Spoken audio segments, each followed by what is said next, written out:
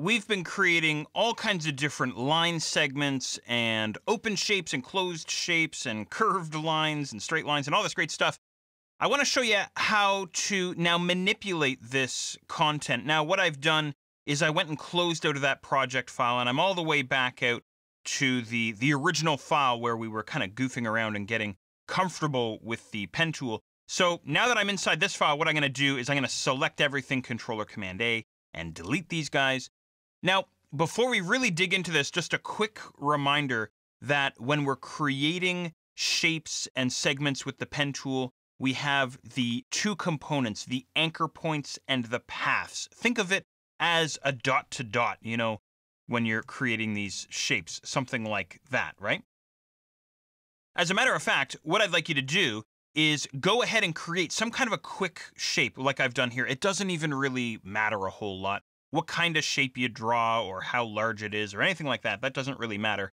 What I want to show you how to do now is how to go and manipulate this shape, edit it, and customize it. Everything that you create here inside Flash is always editable. You're never, unable to edit something, okay? Now, what I'm going to do is I'm just going to zoom in a little bit on this guy just to get in a little bit closer. There we go. Something like that. And the first thing that I want to show you how to do is how to manipulate these anchor points. And of course, as we know, the anchor points appear wherever the line changes direction. We've been over that a couple of times already. So how do I change these anchor points? How do I change the angle of these lines? Well, that's really what the white arrow tool is all about, the sub-selection tool inside the toolbox. So go ahead and grab that guy, or you can tap your A key on your keyboard. And then what I'll have you do is bring your cursor over top of an anchor point and try clicking and dragging. And now we can completely manipulate this anchor point by simply changing his location on the stage. And of course, that has an impact on the shape of our object. That's really, really easy stuff. And once again, if you're used to working with Adobe Illustrator, this is all old news. You've done this in Illustrator before, right? So maybe I wind up with something like this. Okay, so that's easy enough. Clicking and dragging on an anchor point with the sub-selection tool, the white arrow tool.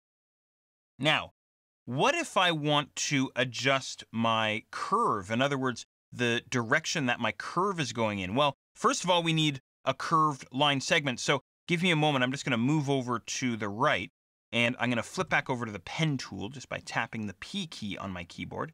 And now what I'd like you to do is quickly draw out some kind of a blobby shape, maybe something like this. Okay, there we go. Now, these curves are, of course, controlled by direction lines. We saw direction lines not too long ago. But what if I want to come back and control my curves? So what I'm going to do is I'm going to head back to the sub-selection tool, the white arrow tool. And of course, I know that I can click and drag on my anchor points. No big deal to change my shape. But if I want to change the curves, what I can do is I can grab the dot on the end of the teeter-totter, and I can click and drag on these guys to manipulate the curve, something like this, right? Now, perhaps working with a blobby shape is maybe not the best idea because it's kind of difficult to understand exactly what's happening here. Maybe what I'll do here is I'll create another curved shape here for you. Give me just a second.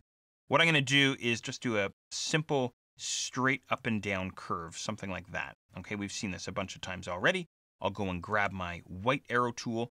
So now if I want to control this curve, what I can do, of course, is I can move the anchor point if I want, either closer to the ending anchor point or the starting anchor point, or further away, depending on what it is I want to do. And then furthermore, I can grab the ends of the direction lines, the ends of the teeter-totter.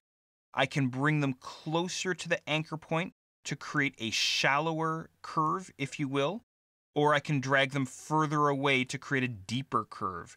And of course, I can angle them at the same time. I can angle them outwards or inwards or whatever I want to control the look of that curve.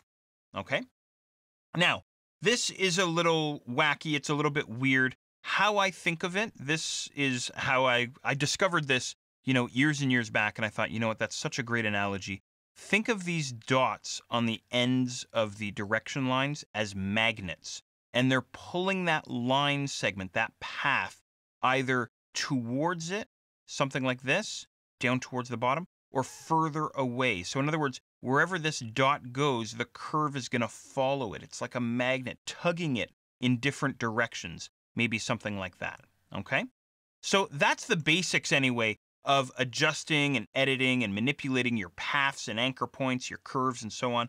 There's more that I want to show you. I want to show you how you can convert anchor points. In other words, change a curved segment to a straight segment, and the opposite, how to convert a straight segment to a curved segment. I'll show you how to do that, and I'll also show you how to add and subtract anchor points. And we'll do all of this in the next exercise, so just sit tight for a second.